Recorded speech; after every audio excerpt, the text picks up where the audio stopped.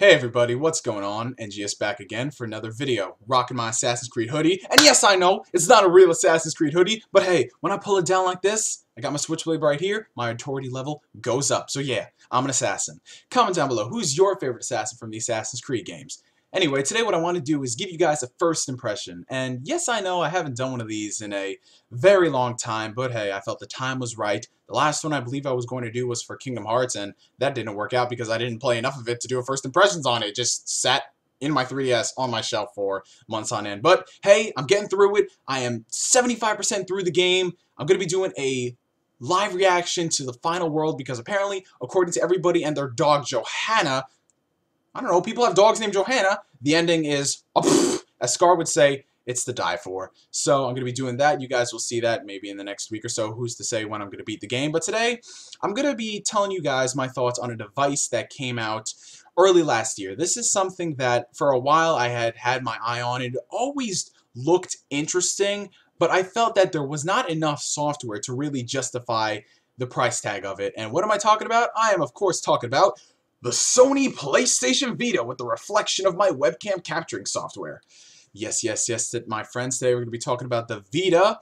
And before anyone asks, like, oh man, you got a Vita? Let me add you on here. I'm the only other person in the world who has a Vita. This is not my Vita, per se. This actually is my brother's. Because while I originally wanted to get a PlayStation Vita for Christmas, I felt that, you know, somewhere down the line in 2013, I feel the lineup for the games would be more enticing where I personally would drop the $250. But since he said, you know, I'm getting a Vita for Christmas, I was just like, okay, sure. So whenever he's not playing, I can try it out. So this is my brother's. Don't try to add me on this. I'm just saying it right now. But I do get a lot of time to play on the Vita when he's busy on the Xbox playing Minecraft or Borderlands. So as you guys know, this is the main startup screen for the Vita. All you have to do is go like this, and you're greeted into the operating system.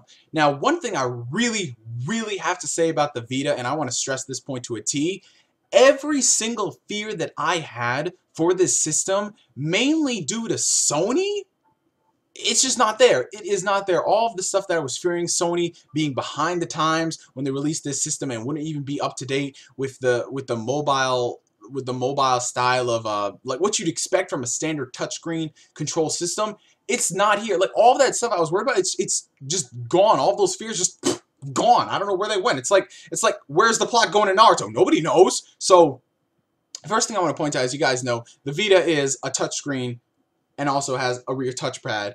And one thing I got to compliment is that the Vita itself, it's very responsive. I've never had, in the couple of days that I've been playing this, I've never had any type of slowdown with the touchscreen. I've never had any type of like mistype whenever I'm typing on the virtual keyboard. I've never had any problems with the connectivity, like my hand to the screen. And even if I put like, let's see if the Vita can actually do this. I know, mad ghetto first impressions. If I go like this,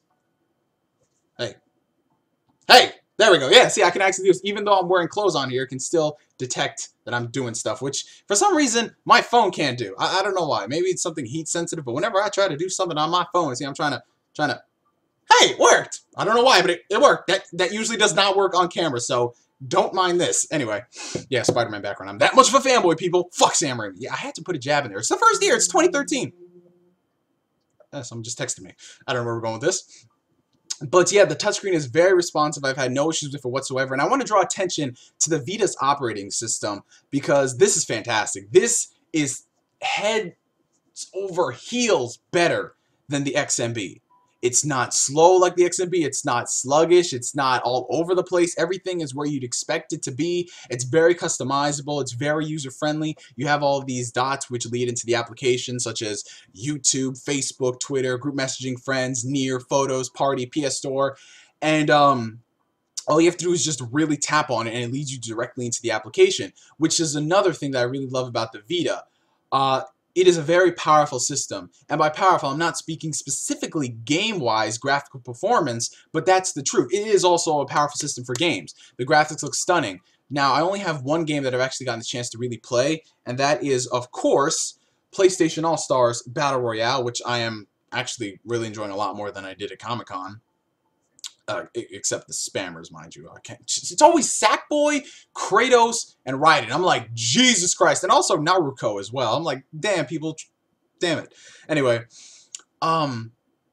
The games look fantastic. I've played through PlayStation All-Stars. It's stunning. It runs great. It never slows down, never drops in frames. I also tried out the demos for Uncharted Golden Abyss, Unit 13, Gravity Rush. You see where I'm going with this. Anything that was available on the PlayStation Store, I got my hands on, and they look fantastic. I'll be definitely picking up Gravity Rush real soon. It's a game I do want to try out as well as Persona 4 Golden, which that's kind of a given because fucking Persona people.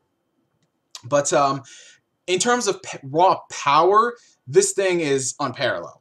The multitasking efficiency on this thing is incredible because I'm going to show you guys this right here. I just press the home button and it shows all of the applications that are currently running on the system. As you can see, I'm running a game, PlayStation All-Stars. I also got Skype booted up. I got the web browser. I also got YouTube open, which YouTube, a couple of the apps, mind you, mainly the ones that I guess are more, demand more, like YouTube, they do take the place of the game. But you can have the PlayStation Store open, and it's so easy for you to go into the game, and this is something I really found great. I started up PlayStation All-Stars for the first time, and it required me to download a patch. So, like, you need to download this patch. So, it's like, I'm like, oh my god, so I gotta wait like 10 minutes for it to download. Two things happened. Number one, the speeds were fantastic. Like, I'm getting faster speeds on this than I did with my PS3. And number two, when they say download the patch, all you have to do is when you press on the icon, it has a little indicator here for you to download the patch. You can download it, and in the meantime, you can do other shit. Whoa, man, I know this is just stunning for some people. It's like, but you can do that on mobile phones and iPads as well. But I'm just saying, this is a huge step up in comparison to the PS3 and the PSP because there, you had to wait. If you didn't have anything else to keep you occupied, bitch, you gotta go make a sandwich because the you get what I'm saying. PS3 is fucking slow as hell when it comes to updating internet and all that stuff. But here, it's so efficient. You just download it, and it installs in the background. You could do other shit in the meantime, and you get indications right here in your notifications box whenever you do anything. So it says, yeah, this is done downloading. The patch has been applied. Now install it. And the installing takes like 2 seconds. I'm just like, whoa, man. Obviously, you can tell I'm really getting fanboy into this. But, yeah, overall, like, from what I've experienced with the PlayStation Vita, as a system itself, this thing is fantastic. However, the problem that remains right now is that there are not really any quality games available at launch. Well, the launch window is far closed, but you get what I'm saying, there still aren't many quality games that justify you buying the system. There are no real killer apps. Sure, there are good games like Gravity Rush, Uncharted, and Wipeout, but are those really killer apps? Are those really system sellers? I don't really think so. It's got games, but it doesn't have the real push that it deserves. It doesn't have that big franchise. Now, I don't know why Sony didn't freaking get on Capcom to release a Monster Hunter exclusive to the Vita. Like, you don't think that wouldn't sell? But no, Nintendo essentially went their way, and they got Monster Hunter 4, and they got Monster Hunter 3 Ultimate on the Wii U. So, Sony, what are you doing? If you want games on the system, you gotta take the extra step. You gotta take the initiative. You gotta go get those games that made the PSP such a big hit in Japan. Start in the motherland and sell this system. And then, as time goes on, you're gonna get more people involved with the system, and who knows, they're gonna put more franchises on here.